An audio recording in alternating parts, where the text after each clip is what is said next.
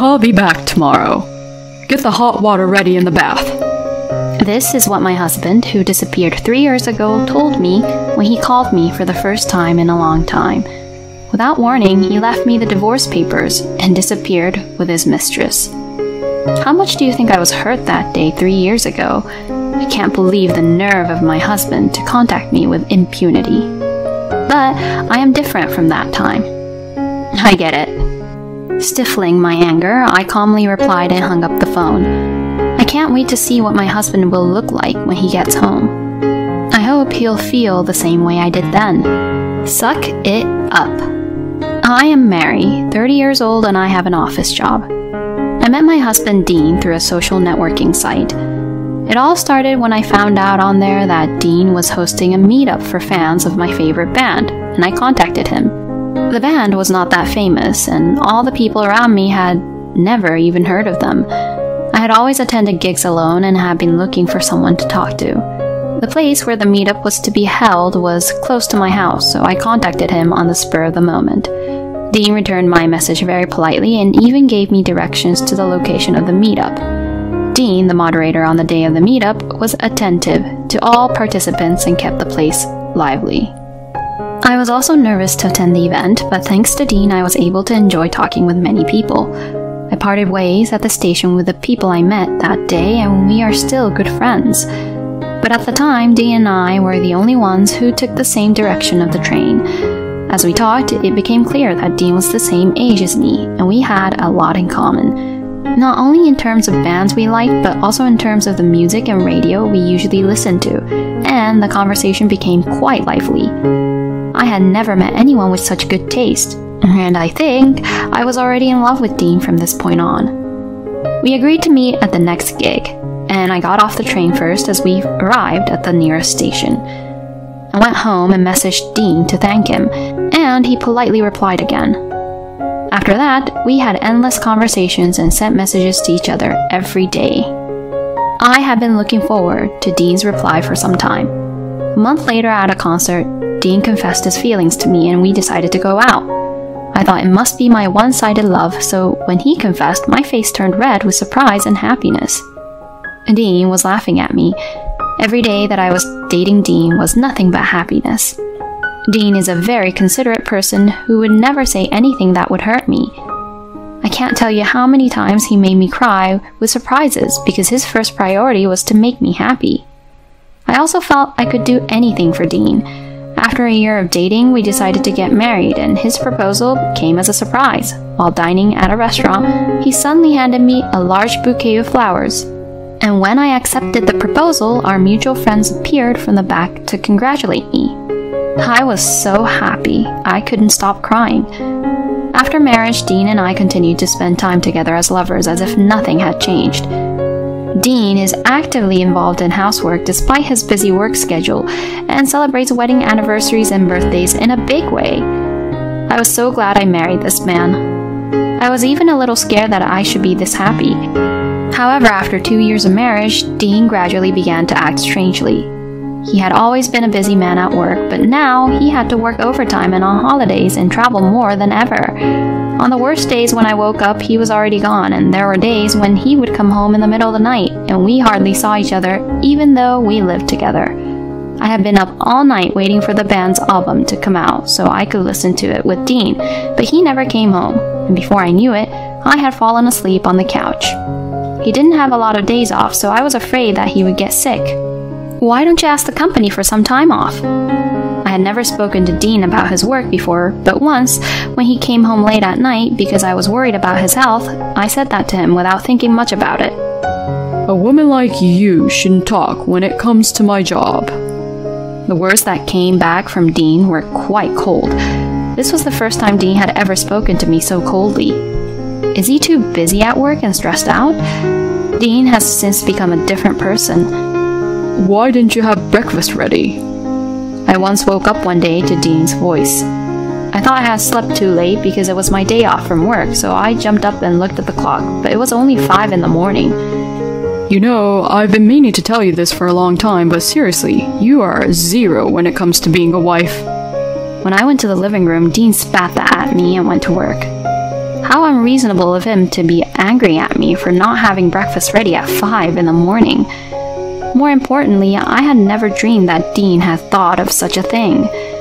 I also work, and certainly the housework will not be perfect. I was so shocked that I spaced out for a while.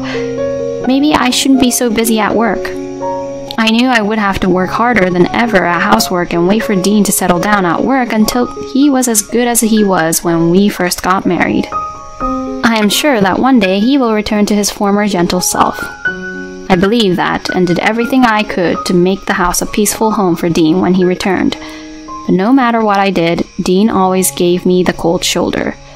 So I tried my best even though I felt like my heart was about to break. One day, while checking Dean's pockets to take his suits to the cleaners, I found a pair of women's earrings. Obviously, it is not mine. The moment I saw the earrings, I was convinced that all of Dean's previous actions had been a lie. He's not busy at work, he's meeting with his affair partner. That's why he's not at home at all. I felt ridiculous and very miserable at the same time for having cared about Dean so much. I stayed up that day waiting for Dean to come home. When Dean came home in the morning, I confronted him with the earrings. "Whose earrings are these?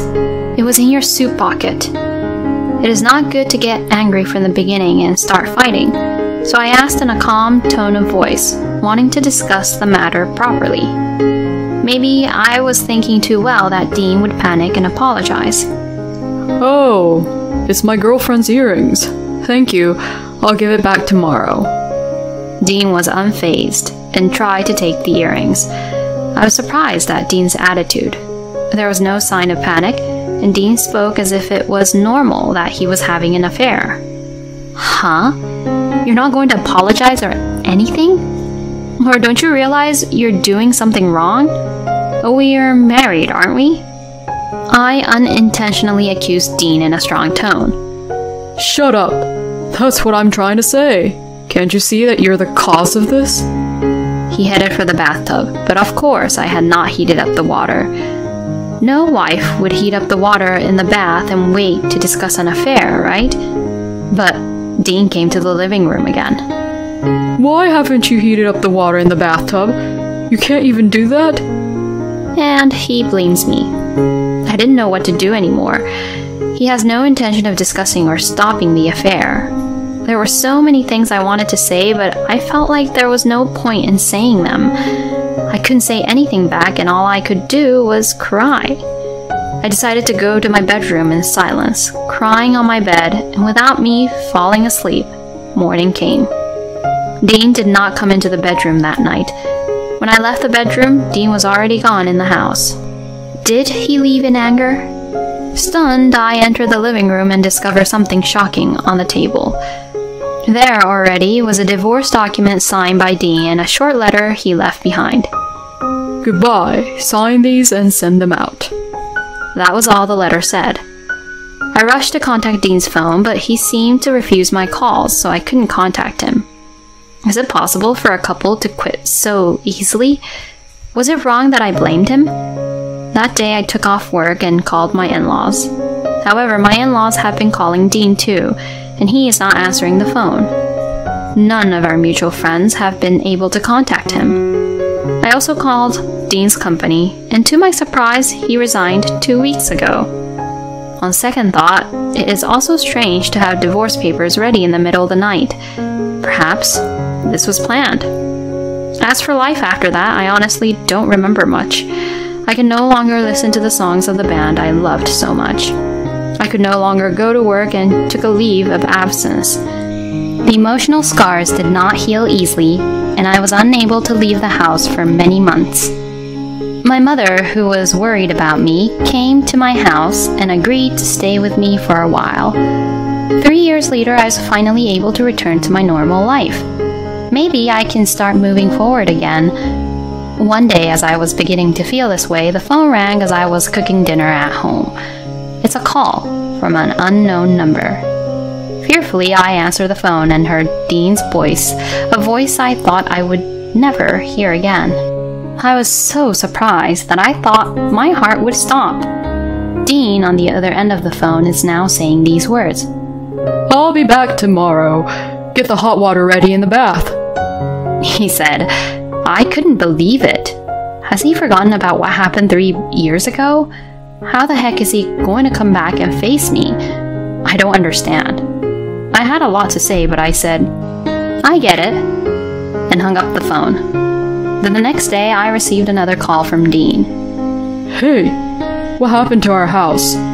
It's our house, right? Explain to me what this is all about. Dean ranted furiously. Yes, the place where the house we lived used to be is now a construction site. Our house? What are you talking about? That's my house. Oh, I forgot to boil the water in the bath. When I say this, Dean takes his anger out on me even more. Your husband came home, but what's with that attitude? Where the hell are you? I'm right behind you. Also, you're not my husband, you're my ex-husband. Dean turned around and there stood me, my in-laws, and my lawyer. Dean panics as he sees us and loses his grip on the phone. Why the hell are Mom and Dad here? As Dean tried to run away while saying this, my in-laws and lawyer surrounded Dean. Mr. Anders, we need to talk to you, so let's have this discussion at the office. The lawyer said. My in-laws gripped Dean's arm gingerly and started walking. Dean was flailing around, resisting the whole time. Hey, Mary, what does this mean? He shouted at me, but I ignored him. Dad, Mom, you're not on my side? But my in-laws only looked at Dean with cold eyes. I'm sure they have a lot to say, but they must be holding back until they get to the office. We walked about 5 minutes to the lawyer's office and sat Dean down. Here are the documents regarding alimony. The lawyer spoke matter-of-factly about the fees. I ain't got the money to pay for this crap. Dean quickly tore up the papers, but soon the lawyer brought out some extra copies on his desk. I guess he had prepared several copies in anticipation of this happening. You should pay alimony to Mary for cheating on her and causing her emotional distress. Mary's heartbreak cannot be mended with money, but it's the least you can do, the lawyer said, glaring at Dean. Don't be silly. We'll just go back to our lives again. What happened to the house in the first place? Dean ignores the lawyer's words and turns to me and my in-laws to ask. The house is mine. Did you forget all that after 3 years? I don't want the house I spent time in with you anymore, so I've decided to tear it down and turn it into a parking lot. The house where I spent time with Dean originally belonged to my parents, who had acquired the entire lot. My parents gave it to my husband and I, but it was in my name. Dean was kind to me at that time. You got it from your parents, so it should be in your name. But I guess he doesn't remember that anymore. I don't remember that. If you're going to turn it into a parking lot, you're going to split some of that revenue with me, right? Dean makes demands that make no sense. Hey, Dean, how long are you going to be so boring? What you did is unforgivable. You're 30 years old, and you aren't even aware of that. You're really a good-for-nothing kind of guy. You don't consider me your son anymore? All you can do is pay the alimony, right? Get on with it and sign the papers. We're cutting you off from us as of today. My father-in-law passed down judgment on Dean. Next to me, my mother-in-law is sobbing heavily. Your father is right. The only way left for you is to pay your alimony and be gone from our sight. As I said that, he replied, I'm sure you were a little glad for me to be back, even though you were lonely and alone. Mary, you don't have to be so tough. Dean said with sarcasm, but I laughed. Huh? No one here is lonely or happy at all. I never wanted to see your face again for the rest of my life. I'd be glad if I could get you to pay me alimony, though, I said. And now, Dean was crying. Don't say that. Mary, I'm sorry. Let's start over again, he said. I was dismayed to see Dean. Don't be silly. There's no way I'm going to start over. Back then, you served me those divorce papers right then and there. And besides, I'm already remarried. As I say that, I'm her husband, Jude. my lawyer introduced himself. When Dean disappeared, I was too depressed to do anything. It was the friends I met at the meetup where I met Dean who helped me at that time. They came to my house every day and listened to me. One of them introduced me to Jude, my lawyer, and now husband. With Jude, we discussed with our friends whether we should try to locate Dean. Jude advised me that if I wanted a divorce or wanted to file for alimony, then we should look for Dean. I didn't want to start over again, and I didn't want to see his face. We agreed that if he showed up someday, we would charge him a huge fee. It was also Jude who advised me to turn the house I lived in with Dean into a parking lot. Jude advised me as a lawyer, but also provided emotional support. After several meals with friends, he and I became friends and decided to go out with each other. And we just got married a few months ago. Huh? Remarried? So what am I supposed to do? Dean started ranting like a child. I don't know. You brought this upon yourself. Why don't you just sign the papers and go to your beloved mistress? I said, and Dean threw his hands up in defeat and signed the document begrudgingly. Come on, can we please just split it up? Dean looked at me, his voice strained. No one is going to do you any favors, right? Make sure you pay her on time. Before I could answer, my father-in-law threatened Dean, and Dean took his bag and ran from the office as if to escape. After Dean was gone, my in-laws bowed deeply and apologized. Until he pays the alimony properly, I will take the responsibility as a parent. Mary, I am so sorry for the long wait. Jude then responded. Now that he has already signed the paperwork, I'll do what I can to make sure he pays. So, thank you for your time today. Dean gave us the runaround at first, but Jude firmly made him pay in a lump sum. According to Jude, Dean has no savings at all, and he has to make do with a day job to make ends meet. The alimony was paid with a loan. He had been living like a pimp after he left that day. The affair was with a woman who seemed to have very good money, and he was completely spoiled. However, Dean was not willing to work at all, and the woman got fed up with him and kicked him out of the house. Dean, who had not worked for a long time and had no savings, seemed to be walking aimlessly on the street and came up with the idea of coming back to me. He probably thought he could use me in such a convenient way. I think I was able to fight Dean because Jude was next to me, and I am stronger than I was then.